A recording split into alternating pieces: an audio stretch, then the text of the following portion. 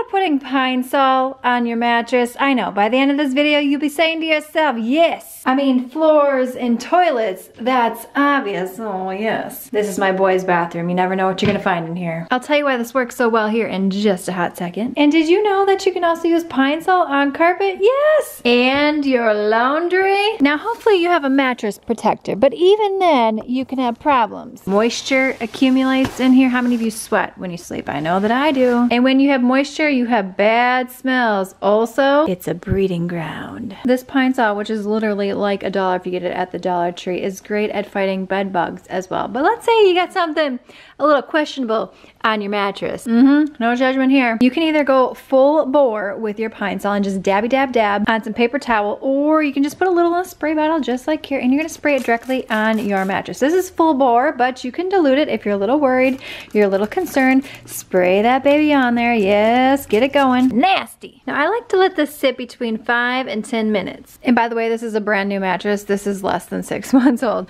But you're gonna get yourself some warm water, and I like to just use a nice sponge right here. Now you're gonna dab, dab, dab, dab, get as much as you can, but you're also gonna need to do a bit of scrubbing. And you can see I have quite the stain here. Look at that, coming right up. Look, look, look, look, look, look, before your eyes. Looking better. Dabba, dabba, dabba. Use more Pine Sol if you need to. We got a little left right here. I'm gonna spray a little more Pine Sol. Yes, I am. Going in here, by the way, this Pine Sol is great on grease stains. Yes, it is. Ooh, it's almost bright white. We see just a little tint, just a little tint.